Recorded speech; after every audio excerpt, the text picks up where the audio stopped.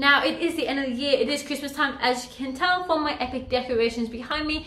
And the good thing about the new year is all the New Year's resolutions. Now I'm a fitness coach, I run a fitness business, I own fitness studios, and in the new year, that's when we got all the new motivated people ready to kill some goals, ready to burn off all that junk food they had over Christmas.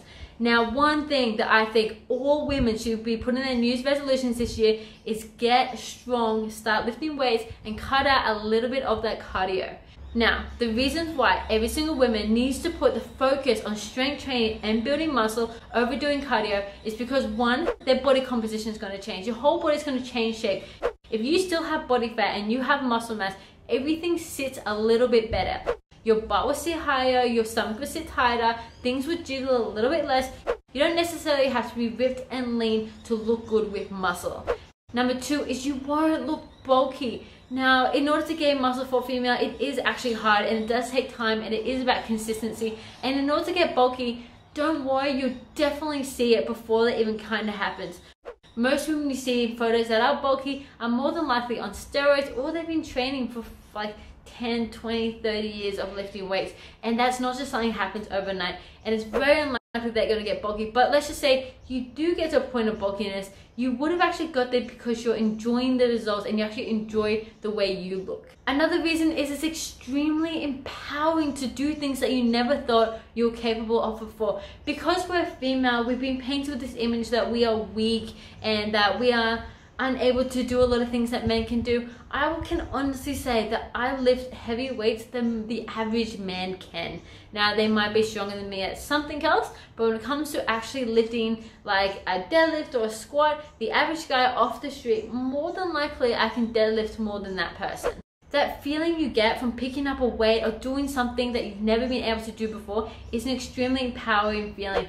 You see this from your friend that's super into the gym, that every time she gets a PB, even if it's a kilo more or 1 rep more, she has to post it. Because the fact that she achieved that and her body is able to do that is amazing to her.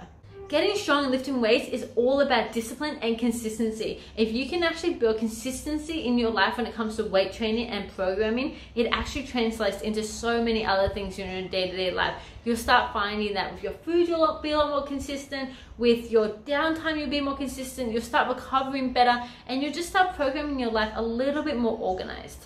Now, if you're completely new to weightlifting and you have absolutely nowhere to start, I recommend absolutely everyone actually get a trainer. Now, no trainers can be expensive. If you can find a really good trainer just for a week, 2 weeks, a couple sessions, 6 weeks, 8 weeks, just to teach you techniques, and you literally go to that trainer and say, I want to learn how to train myself.